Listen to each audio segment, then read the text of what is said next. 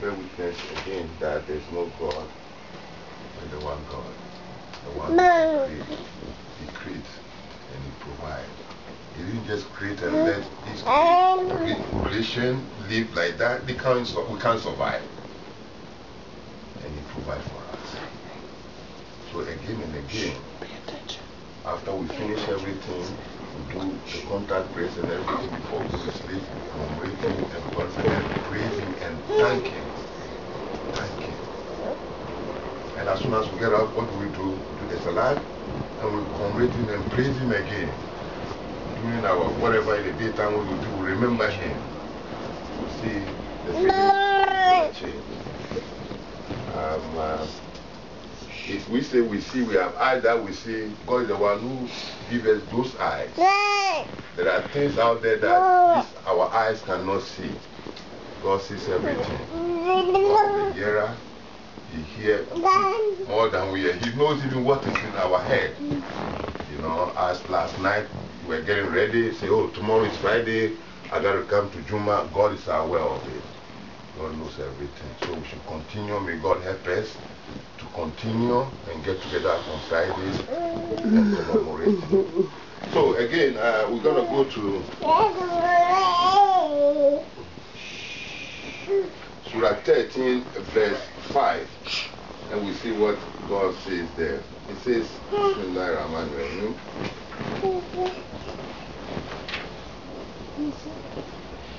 If you ever wonder, the real wonder is their saying, after we turn into dust, do we get recreated anew?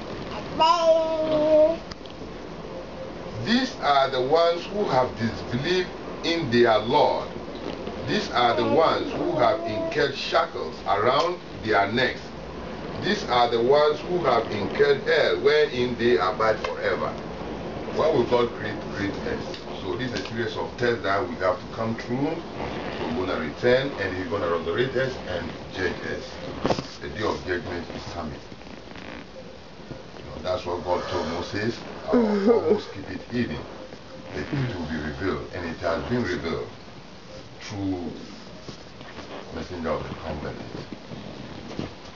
Because God said in Surah 72:27 that He's going to reveal certain things to a messenger that He chooses to reveal the past and the future events. So that messenger have come and he has revealed everything by God's will to us. So we know, every submitter know when this world is going to come to an end. They challenge you to bring doom upon them rather than turning righteous. So righteousness, as we see, God talk about righteousness a lot in the Quran. So we have to be observing this righteousness, and it's all about Almighty God. Rather than turning righteous, sufficient precedents have been set for them in the past. Indeed, your Lord is full of forgiveness towards the people in spite of their transgressions. And your Lord is also strict in enforcing retribution. So we should not take God for granted. Don't say, oh, God is merciful. Oh, if I did it. No. It don't work that way.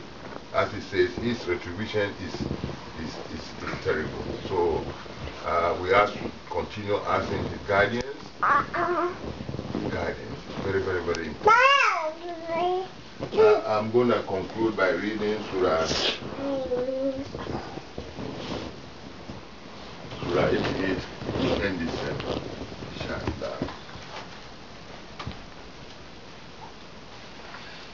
Surah 88, our Creator says,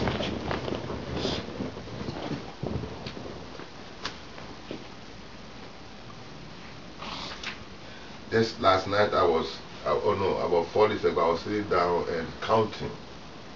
People call me grandfather, and I was counting. counting the people that I knew that have passed. You know, I just sat down and shook my head. It is so real. I asked myself, what are they? Someday, someone else will remember me like that. And we're all going to go.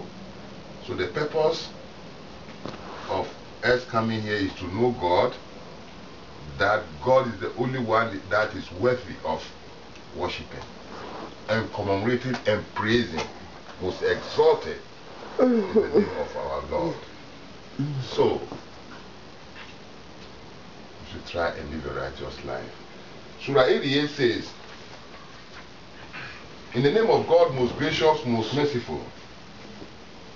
Are you aware of the overwhelming faces on that day will be shamed? Faces on that day will be shamed, because those faces have wasted all this time that Almighty God has given them. They don't call God's name when they eat. They don't commemorate God. They don't praise God. They don't worship God. They have nothing. If you ask them who created God, if you ask them who created the heaven, they say, oh God. Then God say, how did you deviate? Look at the sky. God says he's the one that created the sky and he's holding the sky. No one can create the sky and hold the sky. That's why he sent water and snow from the sky for us. So we cannot go wrong by commemorating him and worshiping him alone. He continued again to say that laboring and exhausted, suffering in the blazed hellfire, drinking from a flaming spring, they will have no food except the useless variety. Because God has provided us with good food and everything here, and they enjoy it, but they don't think about the one who make it possible, who created those food for them. It never nourishes nor satisfies hunger. Other faces on that day will be full of joy. May Almighty God help us to do things that will let us be among those people. Because he says, other faces on that day will be full of joy, satisfied with their work in an exalted paradise. In it, no nonsense is heard. In it, a spring flows. In it, there are luxurious furnishings and drinks made available, and pitches in rows, and carpet throughout. Why do they not reflect on the camel and how they are created? Maybe some of us haven't seen camel in our life. The way God created camel, Allahu Akbar. Camel can travel in the desert thousands of miles without drinking water. And camel leg, this leg here it bends.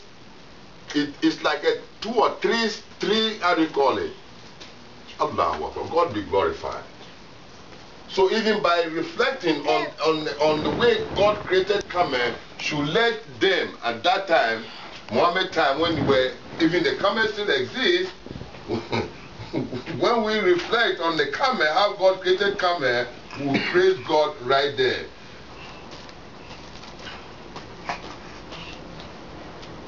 And the sky and how it is raised, and the mountains and how they are constructed, and the earth and how it is built, you shall remind, for your mission is to deliver this reminder. You have no power over them. As for those who turn away and disbelieve, God will commit them to the great retribution. To us is their ultimate destiny. Then we will call them to account. So humans, machines have an account to do. Please, we should not forget, we have an account to do. May Almighty God help us to do things that pleases Him. May Almighty God guide us. May Almighty God accept our prayers when we pray to Him. So I'd like us to pray. Allahu Akbar, Allahu Akbar, Allahu Akbar, Allahu Akbar, La ilaha illallah.